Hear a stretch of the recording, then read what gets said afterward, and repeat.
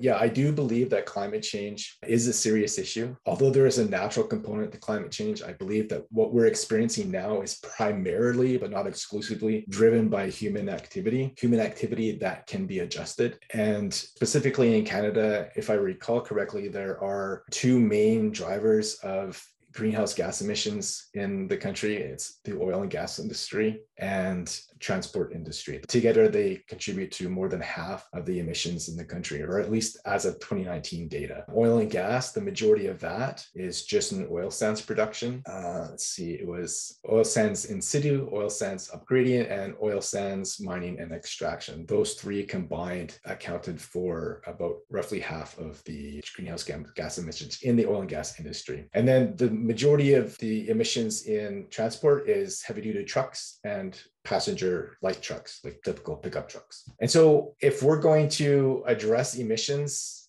we have to address emissions in those areas, because if we address emissions in other areas, it's not going to have a significant impact. And while I'm not suggesting that we have to get rid of all oil and gas and all transport vehicles, we have to come up with ways to reduce the emissions in those sectors. In the oil and gas sector, primarily oil sands, and transport sector, primarily heavy-duty trucks and light passenger trucks. So if we can reduce emissions in those areas, then I think we can make a difference in being able to get to net zero. Those emissions keep rising. And so it's going to be difficult for us to reach net zero by 2050, which is what the NDP and Liberals are both promising, unless we address those soon, because that's fewer than 30 years away. Now, at the same time, especially here in the Lethbridge riding, it's difficult to tell people to get rid of their trucks, right? Because you can't take the bus from Nobleford to Lethbridge, or from Colehurst to Coaldale, or whatever it happens to be. And so there's going to have to be some work on the part of the government to be able to make sure that the infrastructure is in place if we're going to be either reducing some of these things or implementing technological solutions to reduce those emissions. So I would support things like a robust public transport system, inter-community public transport system, not just locally and provincially and regionally, but like nationally. Losing Greyhound is a big blow to the public transport industry, even though it was a private company. Over the last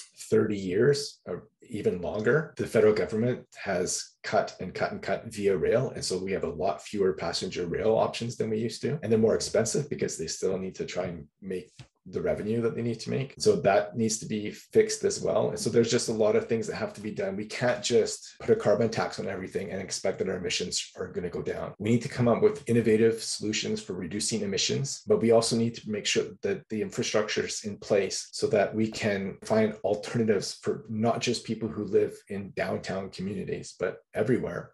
And then as well, we need to make sure that we're looking at solutions that reduce activity that creates emissions. Things like carbon capture and storage, that doesn't do anything to reduce the activities that produce emissions. All it does is store the emissions that are produced. And so all it basically does is it encourages the status quo. And so that's something we would have to address as well.